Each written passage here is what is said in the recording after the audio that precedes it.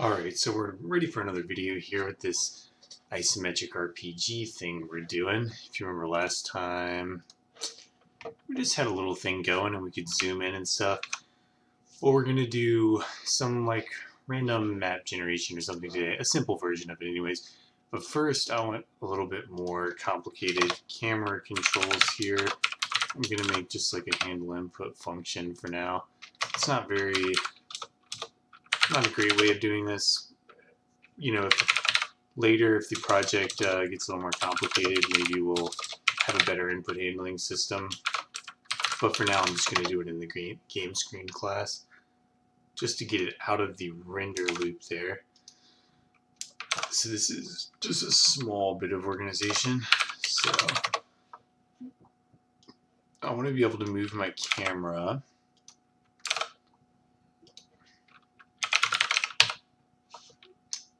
We're gonna use the arrow keys, I guess. Camera.position.x. I want to say it's that's not one. I want to say it's minus equals 1, so we can move left. Yep. And then you guessed it, we're gonna do the same thing to move right, except it's going to be plus equals. Really easy to use the camera and LibGdx and move it around the screen. And later we'll do something similar to move the camera along with the player. Like I said, right now we're still in this sort of messing around with it phase, figuring out what we want to do. So let's copy this. Copy it again, and now we're going to say up and down on the y-axis now, and we need that's the capital y-axis apparently. Alright, this is going to set us up good for our camera movement, and we can decide what position the camera should statically be in later. We could zoom in and stuff, like maybe that would be a good static camera position or something. And I think I'm actually going to set that up too, so I can get my camera's position and then hard set it later. So I'm going to say, well, if I press P, print to the console my camera's position, right? So camera.position. So that way later we can figure out what position we like and then just set it there, and then it'll immediately be at that position. So if we print it now, you can see 140, 360, 10, and then if we move, we get a little zoom and stuff. You know, 82, 229.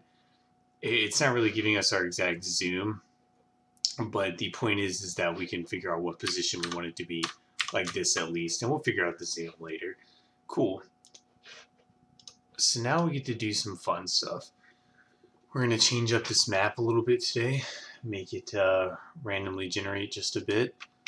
Nothing crazy or complicated, but it's going to be a good start. So we're going to make a map. Like I said last time, this was just a quick version, being lazy in order to get to see something. So map.length. Now we're going to actually set this up for using a map, which is going to be a 2D array. That'll make sense in a moment. Of course, we can do -1 or we're going to be out of bounds. Cool. Let's make a function down here to generate our map. Private. Oh, no, actually, it's going to be have to return that. It's going to have to return us 2D array representing our map. Cool, so private int, let's just call it generate map. That seems descriptive. And then when we start the game, we want the map to equal, you know, we want it to generate us a map that we'll be using down here. Oh yeah, it needs a return statement. We'll do that in just a moment. So this code is not going to change, this float x and y. But what is going to change is what we draw. So I'm going to say that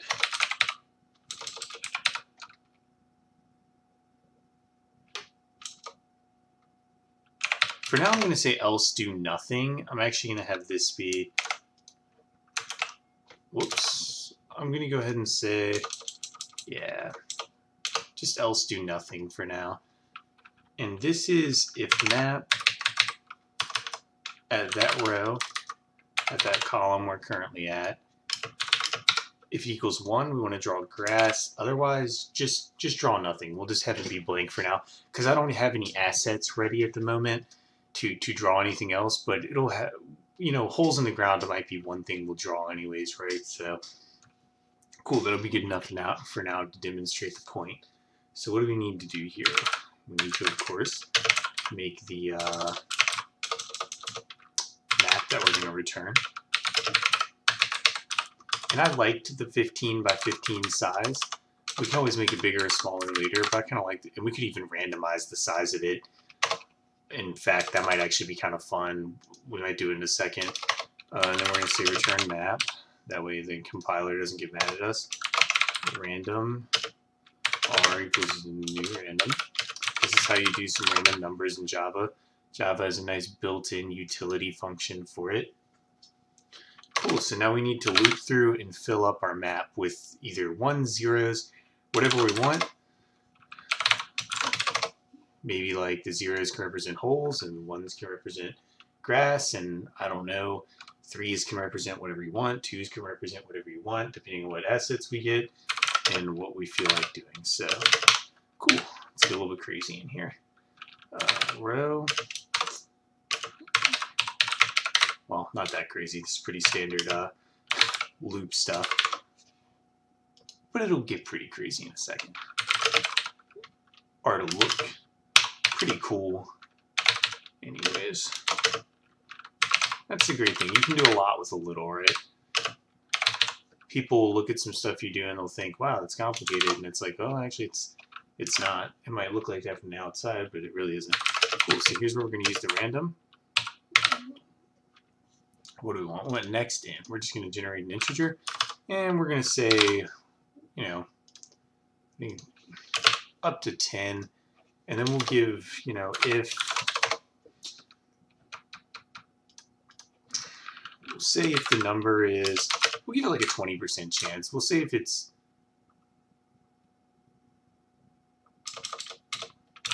yeah, we'll give it like a 20% chance. We'll say if it ends up being 8, you know, 8 or higher than out of these out of this number here, then we're going to draw ground. So that means we're going to fill our map with 0s there. I don't know if that'll be too much or not enough. We'll see. The map isn't that big right now. At that row, a column, we're just going to put a 0, which when it loops through up here, we're going to signal that to do nothing, right? And then else, as our default, we're just going to say, go ahead and draw grass.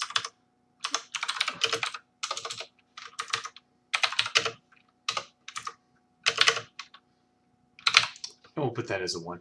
I hope everybody's keeping up here. I don't know if I'm like typing too fast or something. This seems like very standard 2-dimensional array stuff here, you know, looping through a 2-dimensional array. This is like very simple random number generation. I don't think that moving fast through this should be really a problem at all. Cool. I think this is basically done. You know what? Let's just randomize the size of it. You know, F it. Let's just say int r size for random size is, you know, let's just say it's equal to r dot next int. Let's put it up to 25. Let's say 25 is the biggest it can go. And then we still want it to be square, or at least I like it to be square. If you didn't want it to be square, you would have to do some other stuff, obviously, while looping through it and all of that. Though the basic premise wouldn't change. Cool, so let's randomize the size of our map and then loop through it, fill it up with either grass or whatever. And then I want to do one more cool thing here.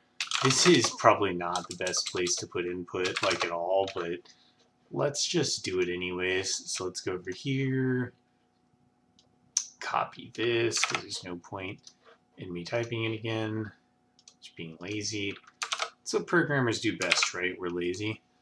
And let's say if I hit G, let's just say my map changes. Ooh, we want key is key just pressed? You know, because we don't want it to, if you say is key pressed, it's going to happen more than once because you're not going to be able to lift your finger fast enough, or the key, in order to, you know, this loop is going to run really, really fast. You're never going to be able to get your finger off the key, and your key's never going to be able to signal quick enough for not. It'll run like 4 times or something. But with just pressed, it'll say like he pressed it once. If he's holding it, that doesn't matter. He pressed it. But if you is key pressed, it'll read that you're still holding it, and it's, you know, every frame it's going through here. You know, 60 frames per second or whatever. It's just too fast. So is key just press is more appropriate here. That was probably a really convoluted explanation for something that's actually quite simple. But anyways, I hope you understood that. So we're just going to say that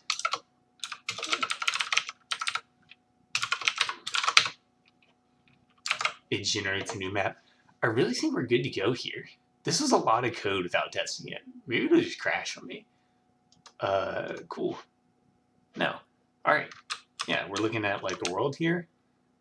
Okay, I think that's like a good amount of holes. You could still sort of get through here.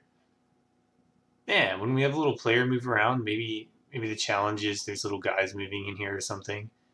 You have to try and get around them. Let's see, G. Ooh, what happened there? Why does it not like that? Ah, there we go. Now it's working.